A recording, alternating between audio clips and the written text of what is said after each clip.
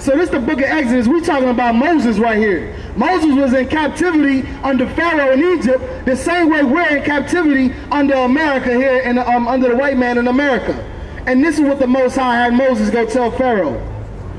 And thou shalt say unto him, the Lord God of the Hebrews. The Lord God of who? Of the Hebrews. Of the who? Of the Hebrews. The Lord God of the Hebrews, man. You know who the Hebrews are? That's the so-called blacks, Hispanics, and Native Indians today, man. And we were his people then in Egypt. We were his people all throughout all these other captivities, even during the time of Christ, because he sent Christ for the Hebrews, for the so-called Israelites. And he's here today. We are the same people here today, man. That's right. Go ahead and read. Has sent me unto thee, saying, let my people go. Do what? Let my people go. Now some would say, and what year was that? 1868, when they did emancipation? Some people would say we was free. We was let go.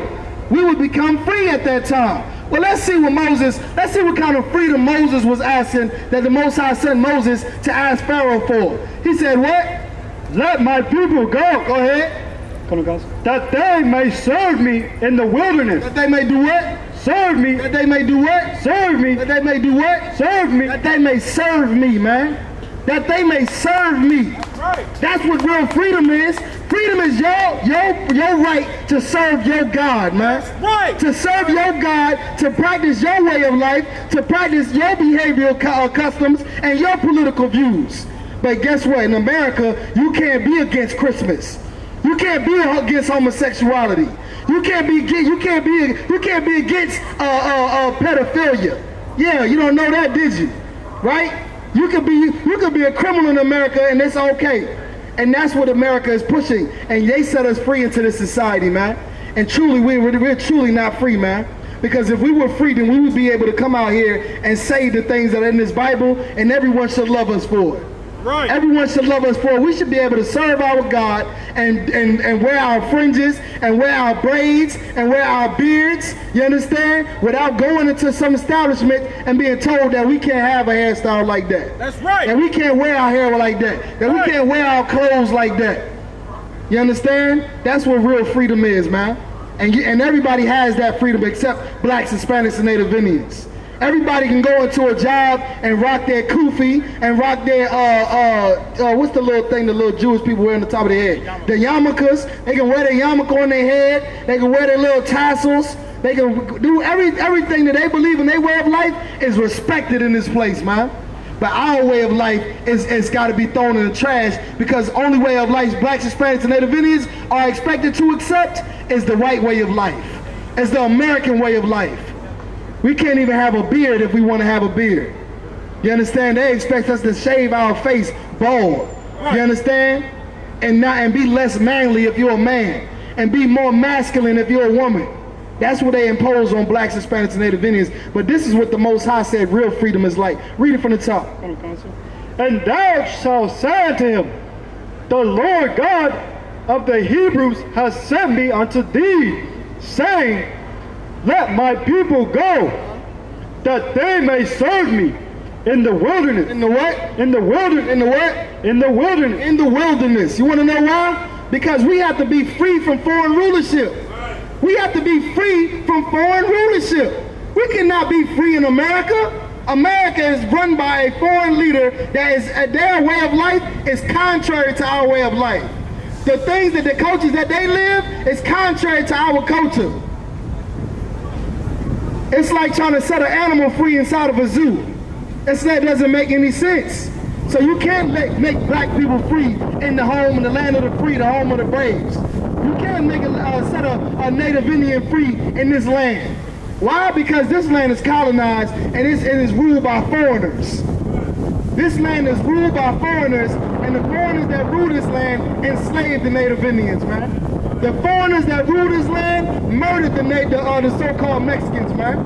The man that rules this land put 99 million plus Negroes in slavery, in chattel slavery, man.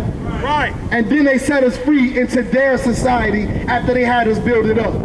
That's not freedom, man. We need to be set apart, man. That's what holy means. We need to be separate from you to be able to serve our God. We need to be separate from you to be able to practice our culture and practice our customs and our traditions. Right. Because as long as we live in this place and our children have to turn on these TVs and go out into these streets, their lives are in danger because of the foreigner's culture. Their lives are in danger every day because of the foreigner's culture, which is pedophilia, drug abuse, drug dealing, murder, rape, robbery, pillage, all of those things, man. That's your culture. Homosexuality, man. And our children are in danger every time they're exposed in this society, man. That's right. So for that reason, we have to do what the Lord told Moses to do, and we need to go into the wilderness. We need to separate to be able to serve our God, man. So-called blacks, Hispanics, and Native Indians, your culture is in this Bible, man. That's right. Your traditions are in this Bible. That's right. Your political views are in this Bible. The way you should behave is in this Bible, man. And we don't know that because we've been lied to. We've been lied to, man.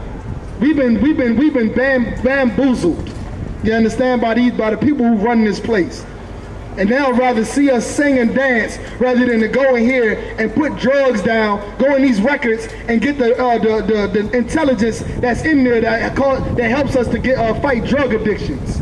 They rather see us sing and dance and throw a football and do slam dunks rather than to see us be fathers and mothers the right way we supposed to be. Rather than see us to be husbands and wives the way we supposed to be.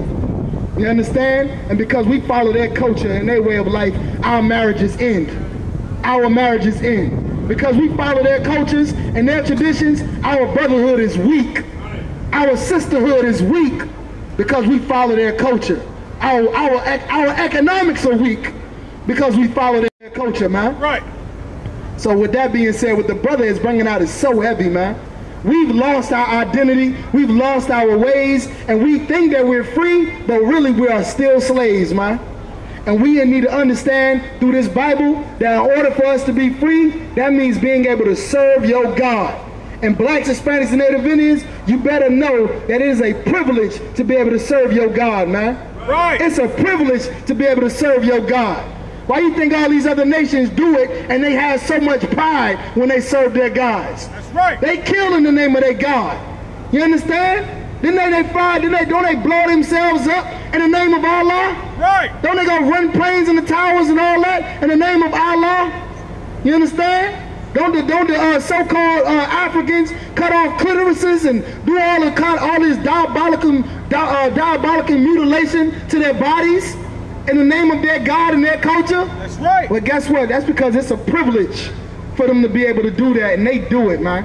Well, guess what, blacks, Hispanics, and Native Indians? You have a beautiful culture, man. You have a beautiful way of life, blacks, Hispanics, and Native Indians. You are a beautiful people, and the Lord made you that way, man. The Lord chose you over all people upon the face of the earth, and you should serve the Lord. You should serve the God of Israel because it's your right to be able to serve your God. Nobody tell you crack. You know why? Because I never saw you before, but you a black man like me. And it works, son. My whole life was trying to find something to follow. Had loyalty, every man tried to borrow. Felt pain and a lot of sorrow. Got betrayed, so packed, I didn't even have my heart broke. Living confused, about to lose hope. Cops got me on the side of the road like a sideshow. Need an antidote before I croak. Now I'm setting fire to rhythm man blues, boy, this guitar smoke. Rebel with no cause, trying to find direction. The world got me vexed. Picked up a bad liquor habit that's hereditary from oppression. Felt like my life was on fire, trying to find an exit. Now look, 10 G's plus a good wreck. Sometimes a follower is a soldier, trying to find a good shepherd. Plus when you in hell, how did you excel? Wisdom the breath of life, I don't believe in fairy tale. Listen well to what I tell. No calling can cause pain, something that a rebel knows very well. Can't you tell I was sent from the Lord?